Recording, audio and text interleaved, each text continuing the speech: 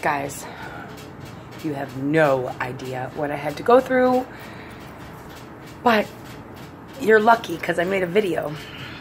But it's gonna take me a minute. This whole thing was like, yesterday night, it was a catastrophe, okay? It was bad. It was really bad. And I thought that I might have to shave my hair off. But luckily, my hairdresser brain snapped and I thought, oh shit, I could do this. So I did. It was a long morning, but it was well worth it. So yeah, this is the dilly, yo. So the video will be up probably in a couple days. I don't know, I'll probably have Kilo edit it because he's been doing really good, but I make too many videos for him to keep up. But anyway, yeah, it was a journey.